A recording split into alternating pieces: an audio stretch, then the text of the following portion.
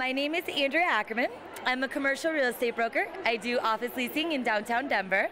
I have just recently joined the board of Excelsior Youth Center, and one of my first missions was to come witness one of the first Cocktails for a Cause for Bessie's Hope, which is how I became familiar with Cocktails for a Cause, and how spectacular are they. And we have been so fortunate that they have chosen us, Excelsior Youth, to focus this month's nonprofit fundraiser for.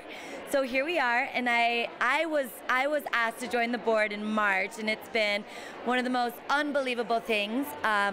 It's a 33-acre campus for troubled girls between the ages of 11 and 18, and I focus a lot of my attention on helping females, whether that be high school students, college students, girls in need. That's kind of what I've decided to dedicate my life to. So here we are, and thanks to Cocktails for a Cause, we're doing this unbelievable fundraiser and this amazing event that seems to be packed to the house, and it's all because of Cocktails for a Cause. So we're very grateful, and we're very excited to share our story so that more people in Colorado know what Excelsior Youth Center has to bring to Colorado and all of the benefits that they have to offer.